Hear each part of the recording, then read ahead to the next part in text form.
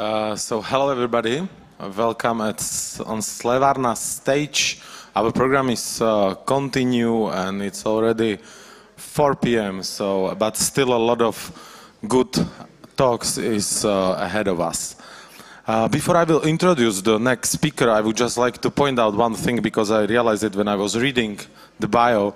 I was in the discussion with one developer like a few weeks ago, and we discussed how important it is for the people to understand the audience we are developing for, or you are developing for. And we talked this as being very crucial. So this is also the thing why this year we try to put much more diverse talks into the program, like people from sociological background or just theoreticians, not many into like so much into crypto technology. So we would like to, we are very open for your feedback to let us know what you think about this approach for the next year of HCCP which are coming. But now it's my pleasure to introduce and welcome on stage Mark Nadal, who is a mathematician who turned programmer. He runs a VC-backed open source company and has traveled to 30 countries. The diverse cultures he has experienced fuels his passion for learning, sharing, and creating open technology freely for all. So Mark, thank you for coming, and floor is yours. Thanks for having me. I'm Mark Nadal, and I'm really excited to present the research that my research team has spent the whole last year on exploring different economic models. So we're partly moving towards looking at economics because our current decentralized network has about 8 million monthly active users on it. We're going to be working with some nonprofits and startups over the next year to 2 years that already have a large audience of their own that will be bringing up that number to 80 million monthly active users in the next year to 2 years. At that point, we realize this is 1% of the world's population. We need to stop worrying about us sitting in a basement writing code and look more at who are these people? What is the psychology behind people? What is the economics that drive things forward? So the first thing I want to note that will be the theme for this entire presentation is, if money is a tool that enables the lifestyle that we want, then economics is a tool to get the society that we want. And that means we need to study economics. And there are a lot of problems to solve in economics. I'm going to be presenting the 6 foundational flaws or questions or problems that any economic system must address. So that way we can figure out how to cultivate a better society based off of these problems that hopefully moves people's alignments towards each other forward. So without further ado, problem number 6, it might be a little bit surprising. How do you measure digital goods or any post-scarce item? We live in an economic model based off of scarcity. It's a zero-sum game, both capitalism and socialism. And Bitcoin is as well. If I give you Bitcoin, I lose the Bitcoin. You gain the Bitcoin, I lose the Bitcoin. A zero-sum scarce game. So most of these systems cannot account for digital goods. But there's a very simple equation for that. Supply over demand equals A. A is the abundance factor of something. So if we have 5 Lamborghinis and 100 people in a population, the 5 over 100 winds up being below 1. It's 5%. So that thing is scarce. But if we have something like Disney, a movie, every single superhero movie that Disney has made, we could stream every single one of those movies to the whole world's population, probably 10 times over, at near zero marginal costs. So the abundance factor in that is above 1. It's probably above 10. It's very, very large. So A gives us a way to measure what the abundance of something is, and if it's below 1, it lets us know it's a scarce item. I'm not a capitalist, I'm not a socialist, but my socialist friends and my capitalist friends have debates, and I've heard my socialist friends make this argument against my capitalist friends, which is, quote, a rich person has an overabundance of money. Therefore, the dollar bills individually is less valuable to them, as the socialist is making this claim, quote, that taking a few $1,000,000 away from a billionaire doesn't matter as much compared to somebody else, end quote. They're taking this idea that the more of something that you have somehow reflects the devaluation of the rest of what you have. And this conflation of value and scarcity is throughout all economics, including capitalism. Another clear example of this is piracy. A digital good, as I was talking about, could be distributed way more than imaginable. So these corporations, these companies, have to step in to the government and lobby the government and add regulation to our citizens' lives to create artificial scarcity for digital goods, such that the company is attempting to measure these post-scarce digital goods in a way that fits with existing scarcity models. So as you can understand, back 300 years ago, when both capitalism was made and 170-ish years ago, when communism was suggested, nobody was thinking about post-scarcity, but they're a very important issue to address in any economic model. So how do we fix this? Well, do we just print more money every single time somebody streams a movie, so that way we somehow capture that to represent it in the increase in GDP? No, because that causes a whole nother set of problems. So problem number 5. How do you control the money supply such that over time it does not cause economic destabilization or a crash? Inflation. If you keep on printing more money, you get inflation and it destabilizes the economy. Well, this is also an interesting little thing, which is, okay, all economic models are using kindergarten math, and I think that's fine. But in this kindergarten math, we are using what are called counting numbers. So dollar bills and coins are countable numbers. And in computer science, that is called an integer. And in mathematics, that's represented by the typeface Z. It's of key importance to note that any change, or I should say, the value of a countable dollar is tied to the change in supply. So simple math example here is if you have 100 coins and I hold one of them, then my coin is worth 1 over 100. But if we add 100 more coins, we now have 200 coins, and the value of that coin, previously 1 over 100, is now 1 over 200, which is far less. But this is absolutely ridiculous. I am holding the same physical coin. How on earth is it changing its value over time? I mean, we're all used to this because we've grown up in societies that use this type of economic model, but think of how ludicrous that is. I'm holding something. It's right there, and just over time, it's changing. That's bizarre. That's not natural. So, math has this other really cool thing called real numbers that include ratios and fractions and all this other stuff, including countable numbers. So we can adjust economic models to use real numbers and do something interesting. So here's a little story, right? You got some Bitcoin and you really want pizza. You're not a hodler. You really want some pizza, so you're waiting in line to get that pizza, but you're thinking, oh man, what was the price? What was the conversion rate of pizza today to Bitcoin to dollar amount? Was it 10,000? Was it 7,000? And then you're thinking, man, this line is really long, and they say that the pizza is worth, let's just pretend it's 1 Bitcoin to make the math easy in terms of tracking numbers. You're like, oh man, if this is gonna be a 10-minute line, I really hope that Bitcoin doesn't go up, because then when I go buy my pizza, I'm effectively paying more. But I do kind of hope that it goes down, because then I can get the pizza for cheaper.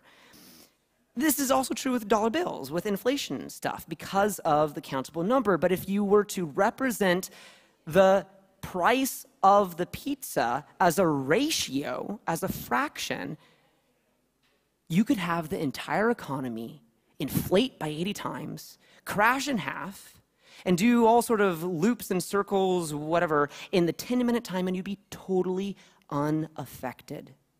So key piece right here. Key piece is that ratios hold true regardless of supply.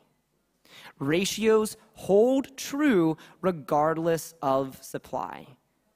Great. So now we actually have some mathematical ways of fixing the inflation problem, but there's all sorts of other problems, and it actually makes some of these problems worse. I do want to note, though, that you can really only have a ratio-based economic model in an internet-era world. So you couldn't do this even like 80 years ago. But hey, we have the internet now, so cool. Let's move forward. Problem number 4. How do you prevent the currency from being manipulated or Sybil attacked? Ratio-based systems have this problem even worse than counting-based systems, but they all have the exact same problem. So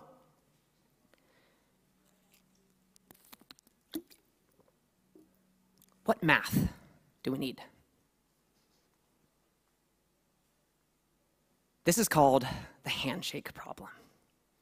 And as a mathematician, I look at this extremely simple looking formula and I just drool because it's beautiful. N by n minus 1 over 2. So what is the handshake problem? A handshake problem, you can think of it as if you were to collect a contact card from every single person at this conference, such that you handshook every single person, you got a single contact card from them, how many handshakes would happen at the conference? Okay, why does that matter?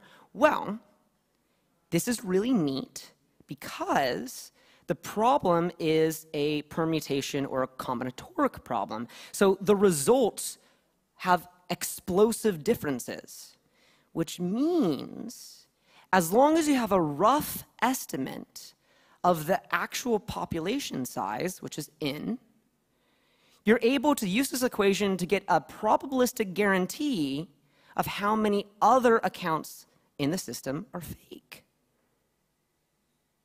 This isn't just theory, though. It's actually working in practice. So my colleague, Marty Malmy, was the very first contributor to Satoshi on Bitcoin. Like old school days, 2010, 2011, he was known as Sirius. And he's come up with an algorithm called Identify that does something similar. He ran this algorithm against the Bitcoin trading network and was able to detect the bots in the trading network. And it uses this really cool principle called the 6 degrees of separation in psychology. It's very well known in psychology. And this was from a long time ago. The 6 degrees of separation states how many times would we have to physically mail something handshakes apart before we could connect with everybody in the world. Only 6 times on average through physical mail forwarding. But on modern social networks, Twitter, Facebook, that degree of separation is down to 3.5 handshakes. 3.5 degrees of separation. Think about that. If I handshake across 3 people depth, I can connect with anybody in the world. So Marty has gone on to create something called Iris, which is a better, moneyless alternative to Bitcoin. A moneyless, decentralized alternative. It's not just the very first believer in Satoshi that is building these types of systems. You also have extraordinary centralized competition. Your credit card company, Facebook, China. They're all taking these types of algorithms and using it to do fraud detection, laundering prediction, and automatic auditing. So the key takeaway for this point is the future of where money has already gone and is gone. This is where the future of money has already gone, and money itself is gone. I can't believe I just said that to a crowd full of Bitcoin people. There's still a lot of problems, which is the climax, actually, of all of the economic questions. It's the one thing that all in any economic system has to answer. It has to answer, well, how do you set prices such that you value hard work and labor? I don't know. I mean, well, how does socialism and capitalism do this? It's actually, I mean, you probably intuitively already know this, but it's interesting how they answer it. Capitalism says that there is this dollar amount, which is the average across the force of the free market. That's what capitalism is saying. Hey, you know, that's how you set prices, to measure labor or hard work. Socialism says, actually, we should set prices based off of class. So if you're poor, something's cheaper. If you're rich, it's more expensive. So we talked about what my socialist friends say to my capitalist friends, and well, what do my capitalist friends tell my socialist friends? Again, I'm not a socialist, I'm not a capitalist. My capitalist friends make the following argument, quote, if you do not reward people for working harder than others, then even healthy, capable people will not contribute to the economy, and everybody will be worse off in an economic stalemate. End quote. Ladies and gentlemen, it's far worse than that. There's a whole other set of problems here, which is, I'll give you a little story. I met up with a friend. He happened to be of the same socioeconomic class. I don't know if that's a good or bad thing, but we were in the same class. And we went to buy some coffee, and we paid the average market force of coffee, which is about $2 per cup. And we're sitting there chatting, and I'm starting to get sleepy. I enjoy the coffee, but coffee's making me sleepy. And my friend is just talking more and more and more, getting excited. And that's odd. If you know me, I'm usually the one chatting all the time. And I suddenly wake up and realize, like, whoa, like, wait a second. We both enjoy coffee, but we get different value out of this thing. It doesn't matter whether we're richer or poor or there's the average market force. Coffee has a negative affect on me, and it's having a positive affect on you. It is a fuel source for you. We get different value out of the same thing. And what on earth? Every single economic model is supposed to figure out what we value. But we don't even bother asking people what they value. We use some sort of esoteric heuristic of purchasing power or class or something to try and infer or assume or get at that variable. That's absurd. Think about it. So my radical, revolutionary proposition to you is that if we want to get our data science right, why don't we just ask people what they value? Oh, but that can't be because everybody will answer differently. Well, maybe that's the way economics is. So I'll disclose, no offense to coffee connoisseurs in the event, coffee is less than 1% of my daily value. So what about things like housing? Well, housing is about 35% of my daily value. And again, this might be different for each of you. That's fine. Groceries or food is about 8% of my daily value. A car or transportation is about 15% of my daily value. It's not that hard. It's different, and people are scared of difference, but economics is supposed to answer this one crucial question, and we're just assuming everything else. There's a lot more problems.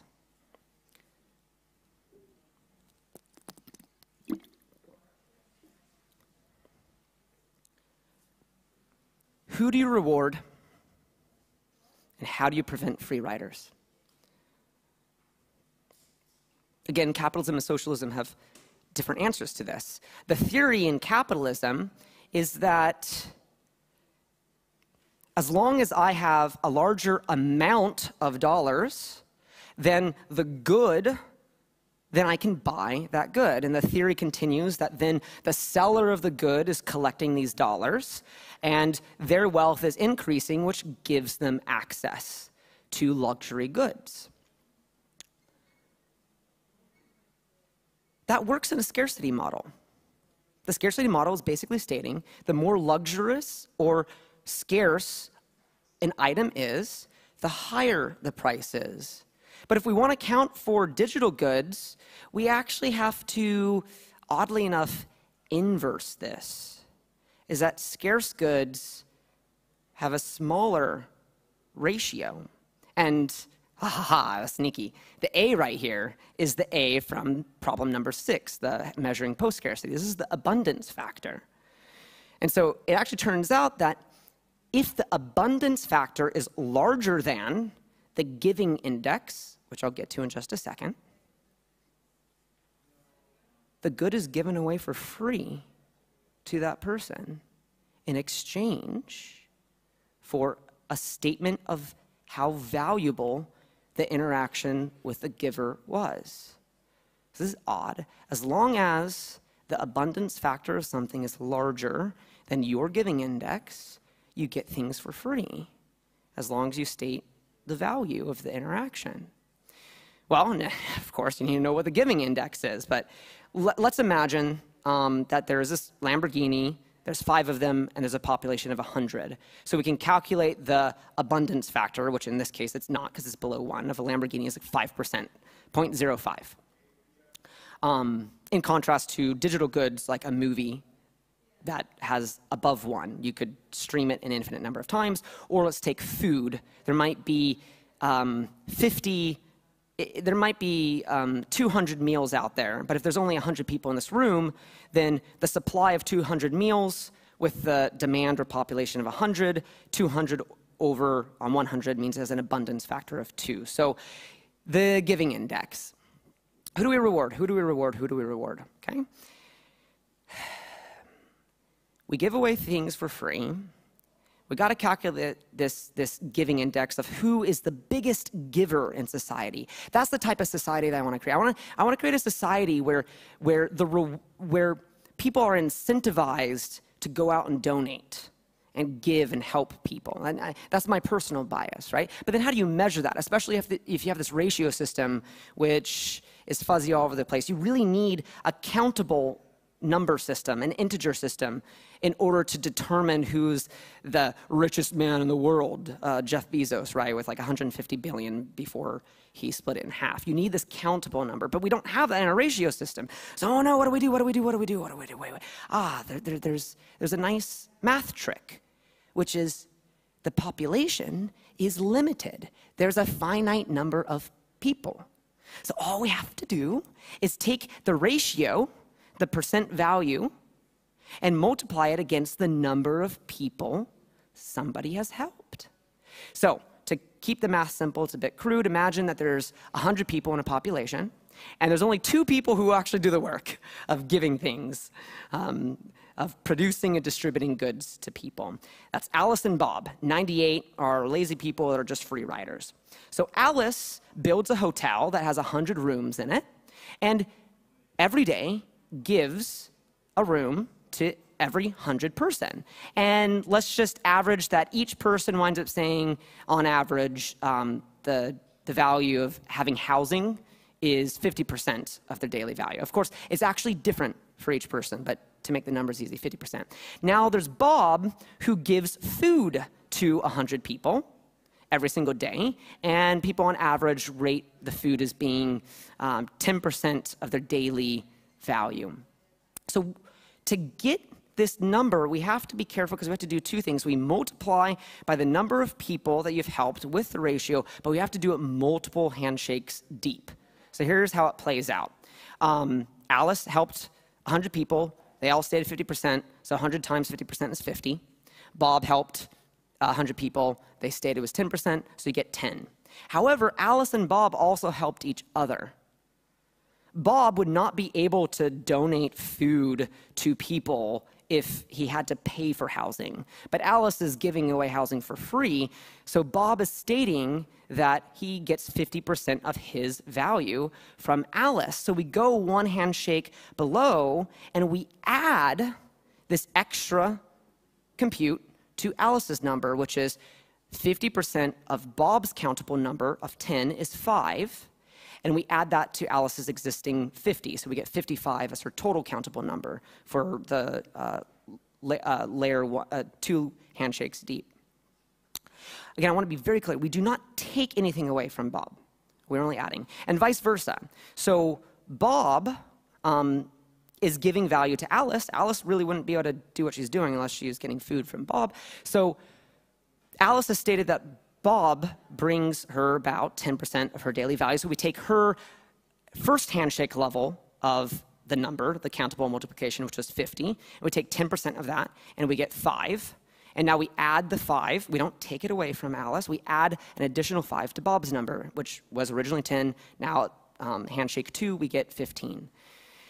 Now we get to just run a simple sorting equation in programming for familiars. We take the number of 55 for Alice, the number of 15 for Bob, and then 0, 0, 0, 0, 0, 0 for all the 98 other people who are just benefiting from this. And you're able to sort that and get a percentile of who's the top giver in the economy. So top 2% giver, mid 50, bottom 90%. So I'm going to bounce back to here, which is A over G.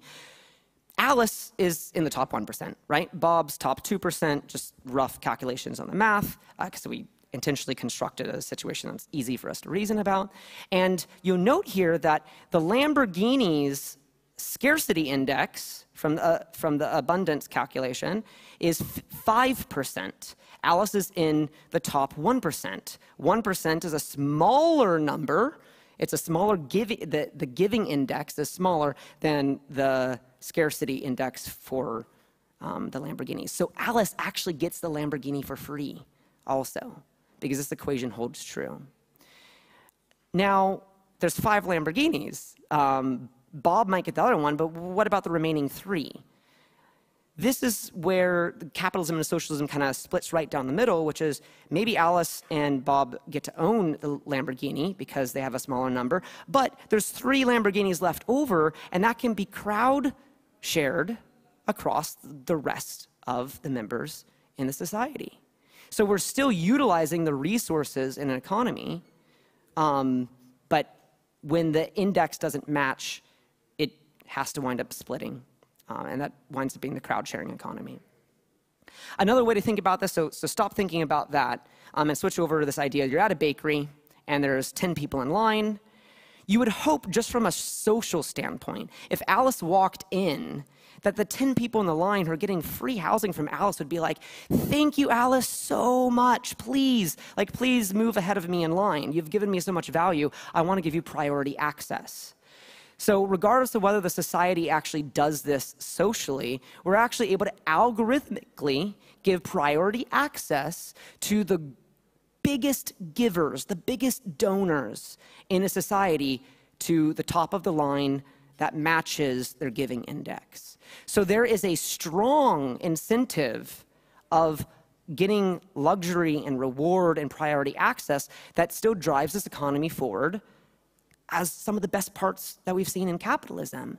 But in capitalism, you want to prevent free riders. And that then causes a rift in values between people that is oftentimes irreconcilable, is miscommunicated, because then what do you do with the free riders? Well, this economy actually says we're not going to try and prevent free riders. We just want to have the best, biggest givers. And as long as there's post-scarce goods, free riders get those things. And that naturally actually drives entrepreneurs to look at what are currently scarce goods and how can they automate manufacturing in order to give it to more people. We still got problems. We still got problems. The last problem.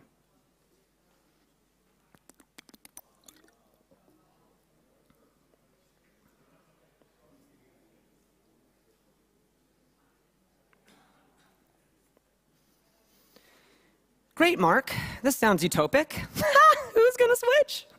I mean, really? Is anybody going to use this? Is anybody going to do? I mean, why? We exist in reality, right? This is not practical. So how do you solve, for any economic system, the problem of adoption? You use the previous economic system.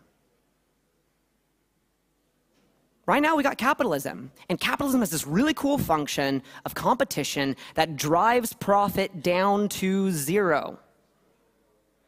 In hopes for a lot of these companies, like Uber, which is subsidizing the price from investors, or Amazon, which is subsidizing the price for future customer retention, they do it on the hopes of eventually killing off their competitors such that they can then jack the prices up as a monopoly. So it's weird because if the competitive nature of capitalism leads to benefit for consumers, which is zero profit margins on the companies, such that it's a better deal for the consumers. But if that company is too successful in their job, they become a monopoly. And now prices get jacked up, you get totalitarianism, you get all the things that we are afraid of that governments themselves do. So let me tell you a little bit of story, okay, right? Like, okay, we have an economic force in capitalism that's already driving things towards free. Alice and Bob are two ice cream stores across the street from each other. Bob has the superior product. Alice is clever and ruthless. She's an industrialist. She knows how to go out in the world and conquer. So she realizes, ha-ha, I'll just slash my prices in half. What's Bob gonna do? So she slashes her prices in half, and even though Bob's got the superior product, people on a price point alone wind up driving more customers towards Alice, and Bob has to retaliate. He's like, oh no. So Bob lowers his prices as well. So now Alice is screwed? She's at her end game? No. Alice is even more clever. She's like, if I give free ice cream to my patrons in exchange for them rating me on Google Maps and Yelp, then people will see that I'm a superior product because they're going to see my higher ratings on Yelp while Bob's not listed. This is already happening today. Like historically, I've gotten so many free goods at restaurants to rate them on Yelp, and Google Maps and Yelp hate this because they act as a central bank and they're trying to control the legitimacy of their currency. But the issue is the economics are inevitable. It is a win for me as the customer. It's a win for Alice as the store. So good luck, central banks of reputation. I do not condone reputation systems. They very easily lead to dystopic systems, but it's easy for us to think about this and the evolutionary forces of adoption. So Bob sees the strategy that Alice is doing and of course adopts it, gives a free ice cream away in order to get ratings. But something fascinating has happened at this point. Every single store owner, every business is now accepting this kind of implicit reputation currency. Imagine if Bitcoin was accepted everywhere, right? Like the power of a currency is in its distribution and its network effect. And Bitcoin got that so right with the deflationary mechanics that drove adoption. Brilliant, like brilliant, brilliant. But once everybody in the economy is already using reputation systems, which, hey, we are Google Maps, Yelp, whatever, that new type of currency, which I do not condone, already has widespread adoption. So Alice, with her ruthless ideology, realizes, I can get free milk from the grocery store. I can get free eggs from the grocery store if I rate them highly. So Alice decides to bet everything in. All the stores she goes to anyways already accepts reputation, so she says, I don't accept dollar or fiat or any scarce currency. That also includes, unfortunately, Bitcoin. Bitcoin is fundamentally the same type of currency, and that's why governments try to ban it, but they don't ban reputation systems, is because Bitcoin is viewed as being the same type of currency, and it's crushing it, right? It's like totally beating out these governments. But governments don't react to other types of currencies. So you're able to use the previous economic system as a driving force to get adoption for the new economic systems.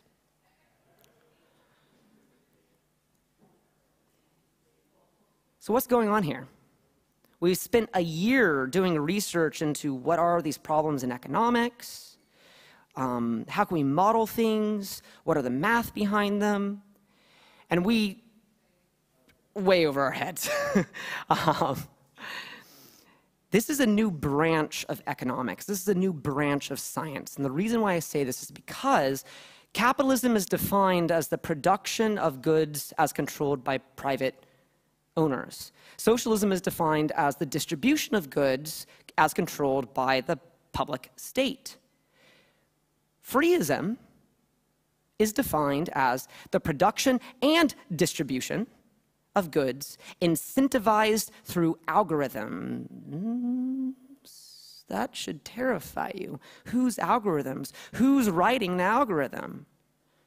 I absolutely admit that even in the work that we're doing on this branch of Freeism, we have found this new continent and we're giving it a name. We haven't explored all of the routes in it. We've thought very deeply about it. But my intuition is that if Freeism, as I've defined it, were to be implemented by Facebook, we would get a really bad dystopic system. But if it was also implemented by a government, say China, we'd also get a very scary or dystopic system. What that means is that the only middle ground for Freeism of all the possible branches we could explore inside of it, that might actually result in a society that we want, that is about human flourishing and then the embetterment of humanity, is through a completely voluntary and decentralized approach.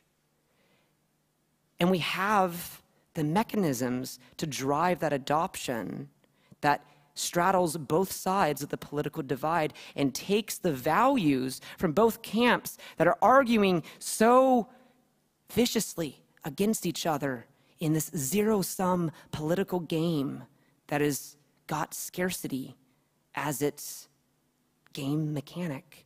And we're saying, no, what if we go to a win-win system? We can get people to opt out of money, not only for fun, getting free stuff, but also for profit, getting freedom. So our team, Marty Malmy, one of the very first contributors to Satoshi, Dr. Amber Cazell, visiting a scholar at Stanford, doing psychology, me running a decentralized protocol with millions of users. As we look forward into the future, we're trying to take these equations that I've showed you today, and in probably about 2 years from now, once we're at 1% of the world's population, start experimenting with these economic simulations we've already done, that we're already doing modeling on, and putting it in practice with hundreds of millions, if not billions, of people. So I would like to warmly ask you that I want a handshake with you. You have connections, I have connections. If we can team up and opt out, perhaps we can create a society that is more free, as in freedom for people, but also more free, as in universal health care, without all the bad stigma associated with.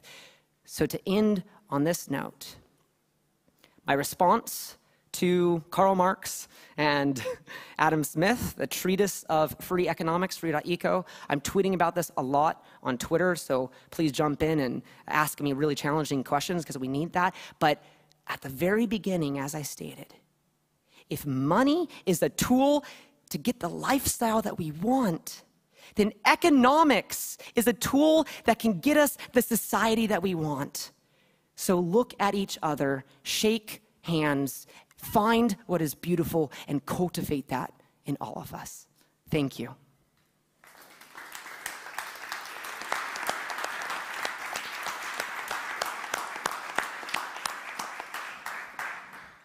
Okay, Mark, thank you for your talk. I very believe it was inspirational for some of you. And the audience, now is your turn. So, any question? Mark, thanks a lot for this talk and for presenting your thoughts so clear and straight. I have one question which is related to marginal production costs. Because obviously also streaming the YouTube video has some electricity bill that has to be paid. And as long as you apply this to a non-scarcity world, it would like make directly or would be directly applicable. But as long as you have marginal costs, I'm just interested in how you think about that and how you apply that to your model currently. Absolutely. Super, super important question. And I'm going to answer with capitalism, right? Which is, there's an economic incentive for whatever, for Arizona to offer Elon Musk with the Tesla plant subsidized deals to build the power plant in Arizona. I think it's in Arizona. So we're already seeing this idea that you kind of wine and dine powerful people and give them cheaper rates in order to kind of inherit that reputation. Same thing, like if you get a deal with Amazon Web Services where you're supplying the electricity for Amazon Web Services, you know it's in high demand. So it is advantageous for you to offer perhaps a discounted rate. The sweet thing about this post-economic model with some of the equations I'm not going to skip back, is it actually formalizes this, right? It was the example of Alice helping Bob and Bob helping Alice. Bob has an incentive to give Alice free food, even if Alice gives Bob a much, much, much, much lower daily percent value, because Alice is helping so many people that even a smaller percent value then at the second handshake deep represents a much larger increase in Bob's value. Does that answer? Partially, I'll come to you later about Cool. that. Just keep in mind that in an experimental phase, on the boundaries of your network, this will be a very critical point you have to consider. You got me there, yeah, like, you know, because I did greater than. I didn't do greater than equal. So at the point of 1. Ooh, okay, thank you. Thank you for pointing that out. Okay, anybody else? So, no questions from the audience? No. Okay, we did it.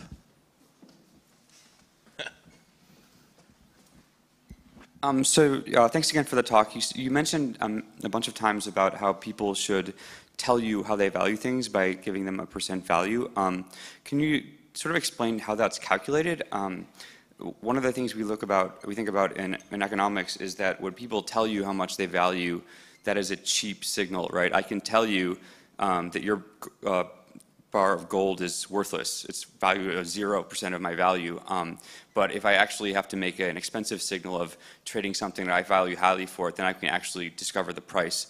So I'm really like, it seems that's sort of glossed over here, and like, so how do you solve that problem? It's glossed over because we ran like 10 different approaches, and this one seemed to be the best fit, but I absolutely want to continue the conversation because there are so many different ways that you can measure value that any tiny factor in any of this system, just slightly off, could throw the whole economics out of whack. So this was kind of our best guess with the approaches we tried, but it could go wrong. More than happy to continue the reason why that was our best guess, and it basically boils down to when I'm handing over Bitcoin and I get to decide the price of Bitcoin, I'm going to cheat the system because Bitcoin's a scarce good. But if daily percent values aren't really the scarce thing, you might initially at the beginning of the network, at the boundary, have people who feel like they want to cheat the system, but over time they're fundamentally not losing anything. And so our intuition compared to other systems that had worse results is that people would stop cheating and become more honest, or if everybody is dishonest, then the average is out in the calculations anyways. And then like another piece is that there's also still the right of refusal in this system.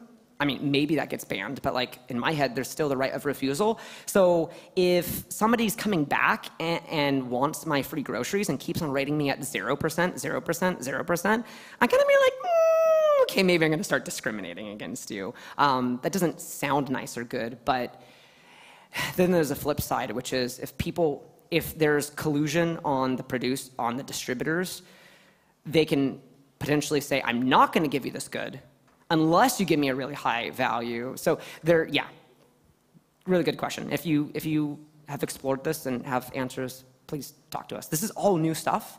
I'm presenting my best intuitions and the simulations we've done, but I'm not an authority. Nobody's authority on Freeism yet. So please challenge me. We need to find holes before we implement it in 2 years from now. Okay, this is the last one.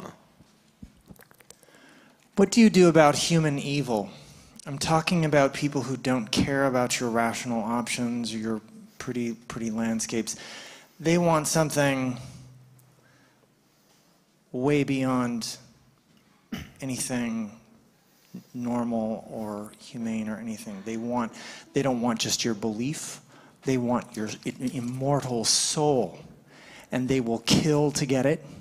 And nothing, absolutely nothing you say or present or offer will deter them. These are psychopathic, murdering fiends, and these people exist in the world, so what do you do about them?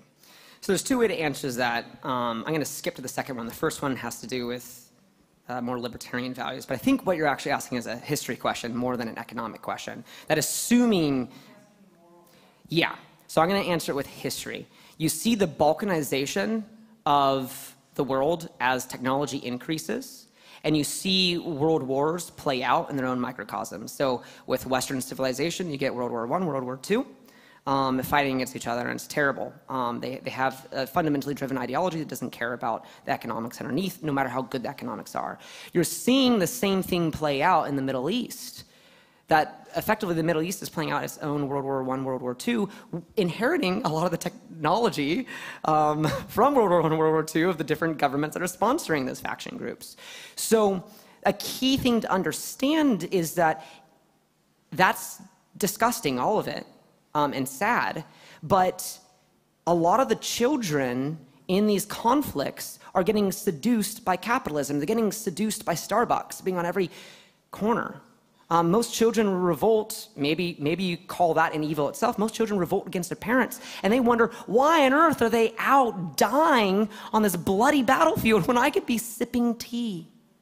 So there's a very seductive process for each one of these economic routes that I think the children want to sacrifice less. So that is not an economic model, that's just a change in morality, and I think history has shown us that even the greatest evil can be trumped by a child that has either better ambition or can be seduced by a more tantalizing future.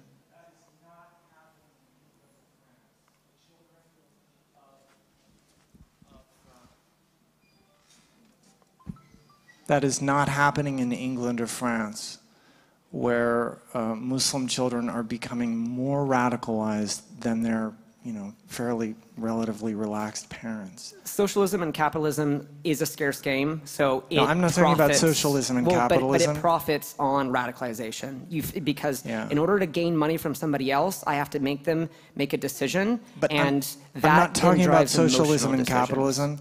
I'm talking about human beings and Satanists. Like, these are bloodthirsty maniacs. So far, the models that you've presented don't contain what I'm talking about. That is true. neither do capitalism or socialism. So my hope is that maybe we can experiment with Freeism in France and see how it impacts the moral decisions of people. And honestly, I do wish people were less violent, but I'm also a voluntarist, so I don't want to use violence to force people to be less violent. So I feel like that is the point at which I become evil, and I'd rather avoid that. But good point. Okay, so Mark, thank you for your presentation and for your thoughts that you were sharing with us, and also thank you for your questions. I would like to just point out that Mark asked you to challenge him, so definitely Congress is not ending, so continue, find him anywhere around the place. I think that's the way how it should be done. And Mark, thank you. Thank you. Okay, just to remind you, we have a break now here on the stage, so Slevárna, but